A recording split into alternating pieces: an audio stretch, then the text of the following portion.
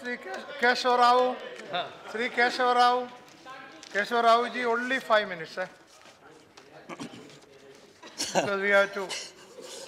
Today I will not object to your time limit, sir, because we really want the bill to be passed.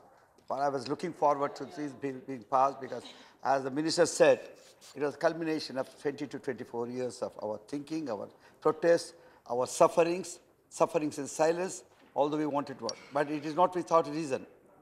We had caved in to the judiciary for various reasons.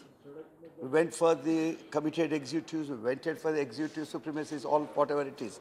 But sir, whatever it is, the bill is so well drafted. Yesterday I was looking into it, it's so tightly drafted. Yet I have my own doubts, Mr. Chairman, sir, because whatever it is, after having enjoyed 20 years, 24 years, the judiciary might not leave us that free. Although all of us have been asking for this bill, I have my own appraised doubts. It is for the law minister, who is really firm, one of the strong ministers. Let him also take this interview. But the very fact that the entire House, not only here, but the other House, the way that we have expressed their unanimous voice, an emphatic voice for a reform, because always we have been talking of reforms in terms of social reforms or in terms of economic reforms. Scarcely we have talked about judicial reforms, which really upholds the very constitutional democracy for us, the lives of the people. Mr. Jetmalani wrote, honorable member sitting here, very deeply dwelt on how that we all become wards of the Supreme Court or any court it is, and how the judges become our guardians. Now that particular thing is crumbling. Now what do we do? Today, why did the minister come with this thing? I did not say because yesterday his clarification or in the other house or Mr. Jaitley's clarification have cleared it. Since all of us are on the same page, I don't think I need to take much time at all. But I would like to know, why are we becoming diffident?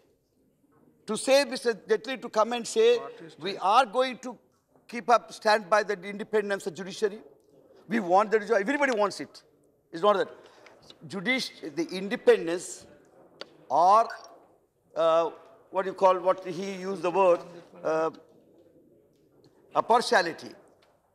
We would see that the impartiality remains also. See, what I am saying is independence and impartiality are not the judicial prerogatives. They are not private property of those people. It is our right of all the people. All of us want it. But what we want is, along with the independence, there has to be accountability. Otherwise, without accountability, independence becomes a nonsense. It would become a scam. So that is what we are trying to do. Earlier we had, the system that we had for all these years, perhaps went bad in few cases where the executive got its own supremacy. That's the matter. Today, as the minister, since I want to cut short and stick to my time, what I'm saying, today the minister tried to balance the thing. What is the balance? He has factored in the judiciary, about which we have been talking so much, as we are nothing at all. He has factored in the executive. He has factored in other civil society. These three with a balance. And today, as Mr. Jaitley says, judiciary still keeps its supremacy because, I believe the next bill, it is not this bill, the next bill says that if two people differ, you will not have your way through. So that means it will certainly be judiciary which will have its last say, to which I might have my own reservations, but nonetheless it will keep because the people are asking for it. Sir, why are we asking for this? Is not because they did not have criteria or this or that, but certainly time is there. So I would jump to another point, sir. The point is what Mr. Rajya has brought in, what Mr. Yadavji has brought in, what others tried to bring in, such sociology of law. Unless you factor in the social diversity, because we are saying this today because you are going to head the judicial system, jurisprudence as such.